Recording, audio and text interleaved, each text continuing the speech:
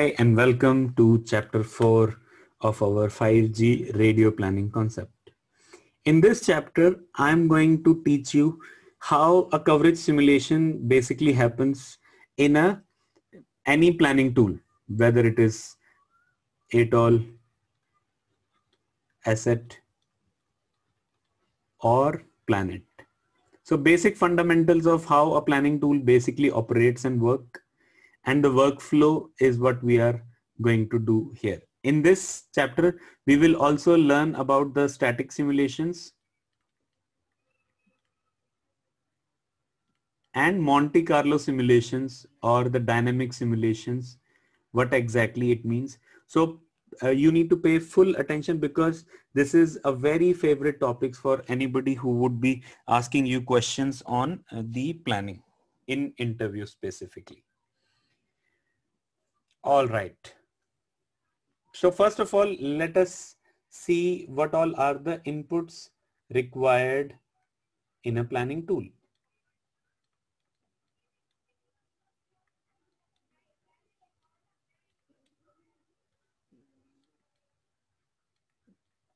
Inputs required in a planning tool. So first thing that is required is the map data, right? So let me put them one by one. The very first thing that is required is map data. Now map data has got various things. One of them is called as the height files. These are basically contour height files which will tell you the AMSL values at different points. So the map data is basically defined by these files, and these are the most important files because they contribute directly into your propagation calculations, right? So how much signal strength you will be expecting, map data or the height files of the map data will play a very important role. After that, next is the clutter files. Map data files in Planet is called as GRD, grid determine, and the clutter files are called as GRC, grid classification. So as the name suggests, classification, it will tell you about dense urban areas, suburban areas, rural areas, open areas, industrial areas, airports, water bodies, etc.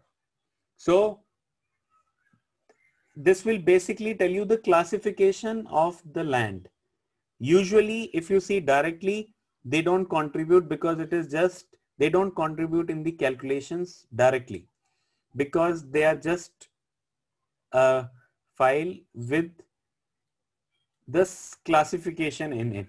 But the propagation models which we are using in the planning tool, they have options to add the height in the clutter, and they also have an option to add the fade margin or shadow fading margins per clutter wise. So that means clutter is the second important height file or map files which is going to contribute in your propagation calculations. Then we have vector files.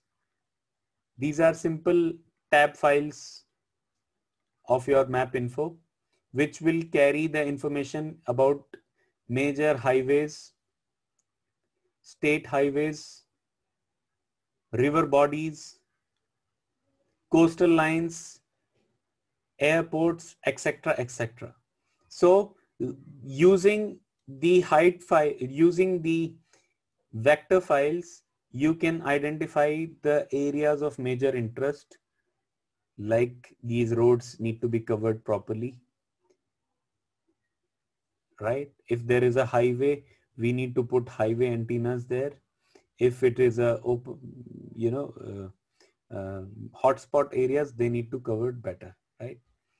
So these are three major files which are used everywhere in all the different technologies, whether 2G, 3G or 4G. With 5G, because we are going to talk about a lot about the higher frequencies or millimeter wave range. So in that case, the building vectors or building files along with the vegetation vectors will become a very vital inputs in the map data itself. So these are buildings. So how much is the building height? You can add to it. the vegetations, right, where you will see high dense vegetations, where you will see low dense vegetations, open areas, etc., will also be important. So this is the first input that is needed or required in a planning tool. After that, the next input is your configuration files. Now, what do I mean by the term called configuration files? For example, how is your planning propagation models which are defined? So propagation model, ray tracing models, propagation models, standard macro cell, ray tracing, 3D models, etc. are the things which are required. So you need to know about your propagation model. You need to know about your equipment files. That means which type of antennas, what base stations, antennas, feeders, jumpers, etc. you are using in your base station. So every single entity which is going to contribute either as a gain or as a loss, that means your link budget values also need to be included in the planning tool as the form of configuration files, which will also include nowadays your frequency band information, your frequency bandwidth information, etc. Then we have the traffic files. This is also important. The population map, which is also known as traffic, and the interference metrics if you have. So these are optional information. Your interference metrics can be added. Your traffic files could be included. Plus, finally, the most important and vital information is your nominals. Where exactly are you trying to plan your sites? So if you have nominals, you can place your sites on the nominals, or you can decide on your own for identifying a useful area and putting the site there, then identifying a useful area and putting a site somewhere else. So this is how a normal inputs required in the base station. Let's now look at the workflow for 5G RF planning. So basically, if I'm going to design a 5G site, which all are the important factors that I need to consider while doing the RF planning? This is what we are going to learn now. The very first thing is you need to define your frame structure. I hope you still remember chapter 1. We discussed about the subcarrier spacing. We discussed about the frequency bands. We discussed about the carrier definitions. So first thing is you will define your frame structure, whether you're using TDD or you're using FDD. And in TDD, if you're using which TDD downlink to uplink specifications that you are having. So those are some of the informations that is required in the frame structure type of information. Some of the inputs required in the frame structure would be the numerology or the subcarrier spacing that you're using. The numerology which you are using in the network, which will leads you to what is your subcarrier spacing, whether you're using 15 kilohertz, 30 kilohertz, 60, 120. Then what is your bandwidth, right? Whether you are using 5 megahertz of bandwidth or 400 megahertz of bandwidth. Then what is your synchronization signal block configuration? Where exactly and how many your PSS, SSS and PBCH are located? What is their periodicity, etc. And then if you are using TDD frame structure, so what will be the downlink to uplink ratio? So these are some of the things which you would be requiring as an input for the frame structure definition in the tool. And you need to know all this information from your project so that the same information can be input in the planning tool. After the frame structure, the next is the definition of the frequency bands. So whether you belong to FR1 or you belong to FR2, what is your duplex mode, right? Duplex mode.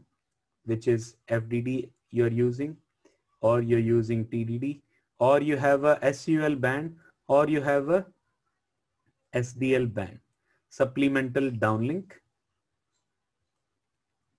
and supplemental uplink. I hope FDD and TDD is clear to everybody. So FDD is frequency division duplexing. That means you have one uplink frequencies, one downlink frequencies. In TDD, you have same uplink and downlink frequencies, but the time slots are different, which will define uplink and downlink. In supplemental uplink, you will have only uplink, no downlink. That means this is going to be a supplemental carrier. There will be one more carrier which is giving you the coverage. This is only enhancing the uplink coverage. That's it. Similarly, you have a downlink, supplemental downlink, which is used for the purpose of carrier aggregation. Then we have the carrier definition. These will define the carrier frequencies, right? Or in actual words, your ARFCNs, your GSCNs, etc. Or if you have any filter attenuation, etc. So that information will be present there. So this is also a very important input. So how many carriers you have, whether you are using carrier aggregation or not, which is going to be your primary carrier, component carrier, which is going to be your secondary component carrier. So all those kind of informations, you can add it in the carrier definition. Next, after the carrier definition is the advanced antenna system, right? Some people call it as advanced antenna system. Some people call them as active antenna systems, one and the same thing. So basically the definition of your antenna, what kind of MIMO that you're using? Are you using a single user MIMO or you're using a multi-user MIMO? Are you going to use spatial multiplexing or you're going to use transmit diversity, right? That means whether you are going to increase the throughput using MIMO or you're planning to increase the coverage from the MIMO is what basically you will need in this information. So important thing is these are directly importable files, right?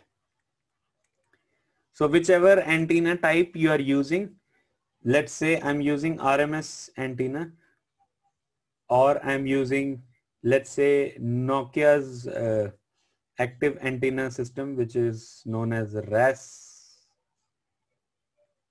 So these RAS file can be directly imported. You can go to the specifications of that antenna and those antenna files can be directly imported in the tool, or you can create them by taking important information, what is the beamforming gain, etc. So that information, it will simply come from the templates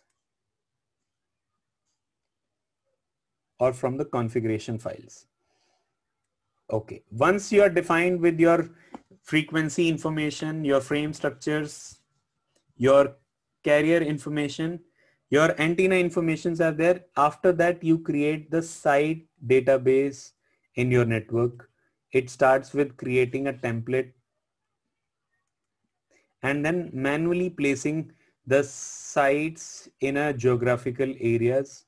You can choose a template of 0, 120 and 240 degrees with a given type of antenna, given type of base station, given type of antenna heights, etc. And then using the map information itself, you can place important clusters and place the sites one after the other throughout the area of the interest.